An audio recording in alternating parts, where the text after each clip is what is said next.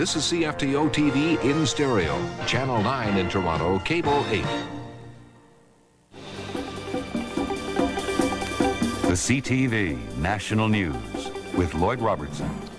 Good evening. There was some fallout today from the bungling of 17 months ago by the Canadian Security and Intelligence Service. Charges of conspiracy against 9 Sikhs to murder an Indian cabinet minister in BC were stayed. In effect, they were put on hold by a BC court. 2 of the Sikhs were released to join others already out on bail.